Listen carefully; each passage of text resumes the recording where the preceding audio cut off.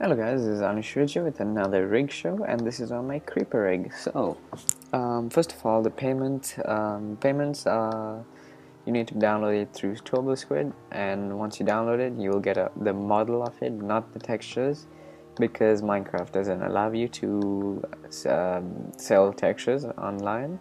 So what I did is, in the description there's also a media file link. Download it.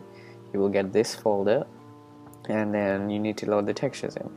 How to do that is you select this here and then go to attributes, user data, and then you have the creeper PNG particle and explosion PNG. So you need to load that in. So creeper PNG this, and then we have the particles, this one, then we have the explosion, which is this one, and then go to the visual selector, setup, edit, creeper, and then select this one, and we have the visual selector after. So yeah, so now let's get to the features. So first feature are the legs. They're really nice, looks nice.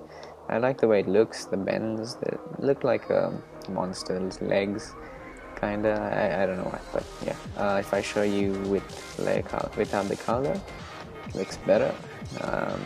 Yeah, but it looks really cool. And I haven't found a rig like this, so I made my own because I need one for my new animations. So yeah, so you can also move this over here for extra control. You can move this, and the legs stretch out a little, so it adds a little cool look to it. Can do that, can do that, can do that, and then you have this, and we have the features, facial features now. So select that, you have the features here, or you can just use this one. So let's enhance OpenGL so you can see the face. The eyes, you can change the color of the eyes over here. Select this, change the color and everything. So select this again, eyes, different eye, mouth, blinking, scale the eye, scale that one, blink. You can even control it manually, and then you can rotate it if you want him to be angry or whatever. Yeah, what is that? No. And then we have all the features here as well. So yeah. Okay, so now we have the explosion features. Oh, and by the way, this rig took me about 15 hours to make, so please give credit when you use it. Okay, so it's like this. We have the explosion feature. So if we enable this, we can set a keyframe we want it to explode. So frame 50, and exactly at that frame it'll start to blink and then explode. So yeah, play, kinda laggy because I'm recording and have the enhanced OpenGL on. So as you can see, not many particles, but it works. You can increase the amount of particles, it'll look a lot better. And as you can see, it's all messed up, but all you have to do is just click the reset button and everything's back to normal. And don't worry if it'll reset after you update it. So and we can increase the amount of particles, but most important thing is the render. So just like that, if you don't want to see the objects, you can just off that.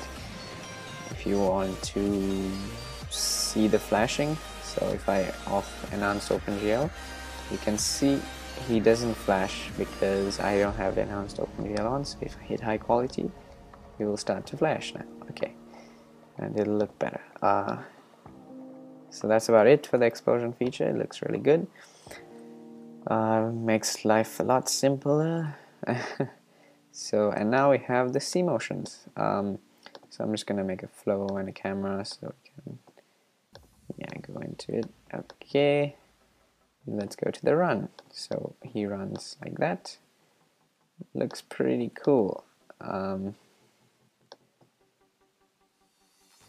Yeah, I'm gonna use this Cmotion probably for my new animation. And then we have the walk. You can increase the speed over here,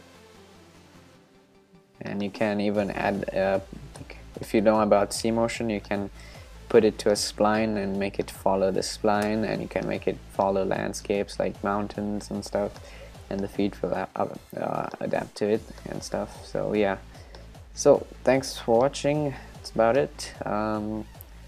And we have the visual selector here. So yeah, thanks for watching, and downloads in the description, and bye.